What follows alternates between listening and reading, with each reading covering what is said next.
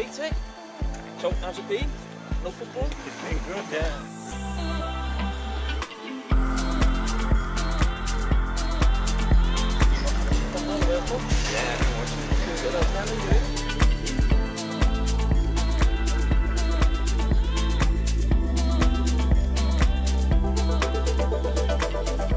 So, Mikel, you've had a great season up until now with Arsenal, top of the table. But I just wanted to go back to where the coaching idea came from. And were you always destined to be a coach or a manager? Because it's not something I maybe recognised, maybe playing against you. I didn't know you, but you were quiet on the pitch, a quality player.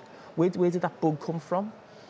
I was 26, 27, and I started to have that necessity to understand the game better. Obviously, as a player, my biggest vulnerability was that sometimes I was jumping into that pitch and I didn't exactly know what was going to happen. You know, it was too unpredictable, and I wanted to have the feeling that I could have more certainty going into the games. And I decided at 28 to start to do my coaching badges. I started to do when I was at Arsenal. Arsenal was very supportive with it.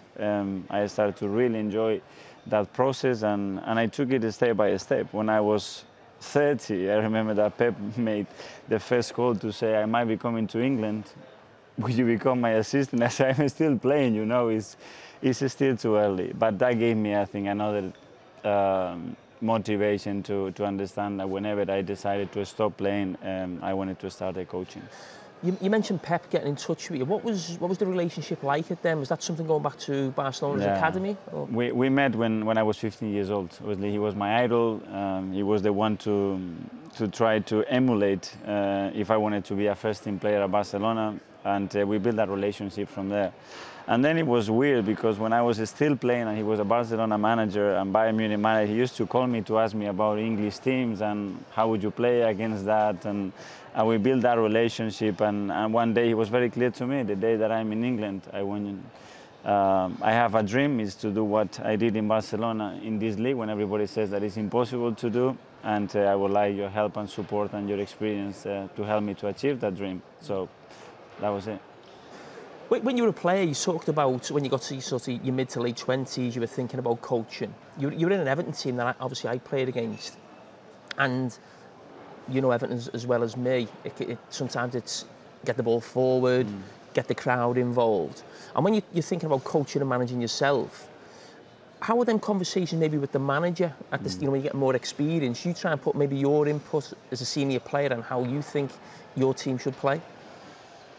Well, I think as a player, I think you have to respect the vision and the idea of the manager has. And I think after as well, you have to have certain room as a player to try to give the manager your opinion, or where do you think that you can affect the game more or be more productive for your team. And I had coaches in my career, they're really good at convincing me to do certain things, but as well very open to listen what the team needed. For example, with David, when I was at Everton, he asked me 2 things that I never did in my life, but I think that made me a better player. I think it's a word that is adaptability, and as a player and as a manager, you need to have that capacity to adapt. I played in different countries where I didn't know the language, that I have to adapt quickly, play in different positions.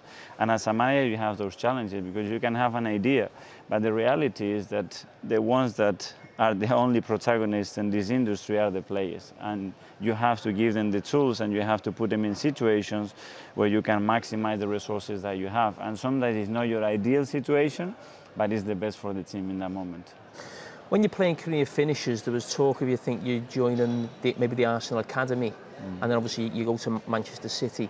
Was that a tough decision? It was a tough decision, yeah, because I was really attached to Arsenal, and I could see, you know, that there was a role there that I could fulfill and it could be really helpful.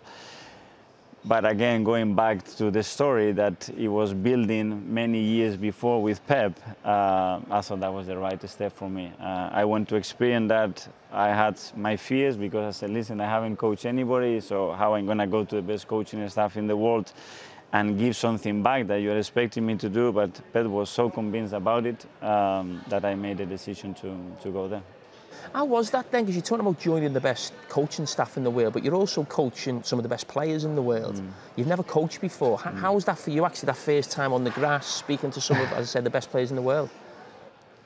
I think I was able to do it because Pep was so supportive, so open, and he gave me so much license right from the beginning that it made my job easier. At the beginning, just listen a lot and talk very little, you know, and you have to get in the dynamic of the coaching staff, what the manager really wants to understand, because something is the idea and another thing is the daily basics and the processes in place to deliver what a manager wants.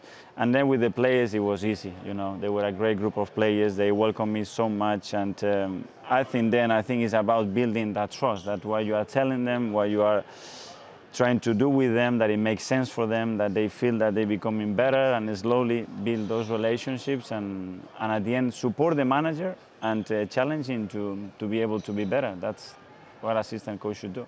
In the past, certainly in England, the manager was the manager. He didn't really coach too much. I think that's changed a lot now, certainly with managers I had, certainly foreign managers as well. So if you come into an environment where, you know, Pep's on the pitch and he is coaching, what type of things would he give to you to do? What would your role be within that coaching setup? Well, at the beginning a lot, because we had to change a lot of the departments. We have to understand the culture of English football, how referees act, how the media works. There was a lot of things that obviously Pep was very interested, and I spent 14, 15 years of my life in this country, so he was very interested on that. So first of all, giving support and understanding the context. Some of the things that we're going to go against it straight away because it's against the culture of English football and it's going to take a while to break that wall. But when you have a person that is so determined, is so clear, so focused, and has so strong beliefs, you just die for him. And it took a while, you know. The first year it wasn't easy, but I think the process that we put in place and the roles that we had and the clarity that we had around the coaching staff, it was helping. At the beginning, it was more about, okay, setting the training session, being supporting the training session, doing a lot of individual things with the players, and then it was about preparing game plans, making decisions during matches, and looking the picture ahead as well, how we're going to evolve this squad to be the best in this league, and it was great to be part of that. Is the media and maybe people in our position as well on TV, if they're critical of maybe a manager or a certain style of play, is the worry that that could then affect the players? When you talk about breaking through, is that what you're worried about? No, maybe no more the players. I think the players were so convinced that when the best manager in the world jumps in your dressing room, you will say, okay, I'm going to do whatever you tell me because you've been so successful. I'm talking about probably the football culture that the crowd had in the country. You know, when you have to use the keeper 3 times to play backwards to create certain overloads, or certain spaces that you want to exploit, people want, why is he passing the ball backwards? Why backwards? And that took a while. And sometimes it was that room in the stadium in the beginning, especially when they were going well. And now they are so used to it. You go to the Etihad and they know, they get it, they know what they're expecting, they understand what is happening, and everything clicks. But that took a while. You obviously learn a lot from, you know, the best manager in the world. But how long into the job are you thinking, I want to be a manager myself? I was clear when I started the coaching badges that one day I would like to be a manager. The question is when, and I don't think that you ever feel prepared to make that step, and certainly not to make the step that I did and take a club like Arsenal. But you are jumping into the swimming pool with all the sharks are there, and I'm still very young, and you have everything to prove for, and that's what you have to do. It's a great opportunity, as you said, Pep said, but did the size of the club being your first job worry you? It is a worry, and as well the timing of it. You are in the middle of the season, you know. The club was in a really difficult place. The atmosphere around the whole place was difficult, and I never done it in my life, you know. And then you see the people sitting around you, the owners, Edu in that case, Vina was involved. So convinced about you are the right person. I said, okay, I might have to believe that I am. And then I think you have to stay day by day. First of all, trying to convince the people around every department, getting to understand the players, getting them to understand what you wanted to do, and it takes a while to build that relationship. How important was the FA Cup win in terms of young manager, trophy straight away, and almost giving belief to supporters and the club that you are the right man for the job? It was, and it was after, well, or during COVID, basically, because after 2 years, 2 months in the job, COVID hit and we had to stop everything. So to generate any connection and cohesion and an atmosphere around the place, it was extremely difficult. But winning trophies, I think, it gathers everybody together. It sets some belief. We win some time, I think, because of that win as well. And it was a unique moment to, as a manager, to win something and something to the club after that many years as well. It was great. In certain games, you're a little bit more pragmatic. Certainly come up against the better sides, maybe like Liverpool, I think Manchester City in the semi-final, Chelsea in the final, where you'd almost use Aubameyang as a counter-attack. And I like that even though it wasn't maybe your first idea, you adapted to the situation you found yourselves in. Can you explain that? Because if it's not your real idea, how you get players to buy into it and you do it yourself? Probably it's, when we talked about the past and the experiences that I had as a player, as a manager, and having the capacity to adapt. And I could feel that with certain players playing in certain position, the way I wanted to play, it wasn't going to work out. And arriving to those stages, it was about after lifting the cup and winning it. So I had to be more pragmatic and where can we be more protective and where can we take advantages. And I made those decisions. We made those decisions as a coaching staff to try to get the players in areas that they could be at their best. And being them at their best, we were closer to the opponents that we have to face. We were the best 3 opponents in this league. And I think that's the reason we managed to win. The following season, on the back of an FA Cup win, probably didn't go as well as you wanted, and that was the season that a lot of people were questioning you, looking at you, talking about your job. How difficult was that as a young manager? Very difficult. It's something new that comes across. Again, it's all through COVID period. A lot of issues that we had. We have some issues with individual players. We have external issues.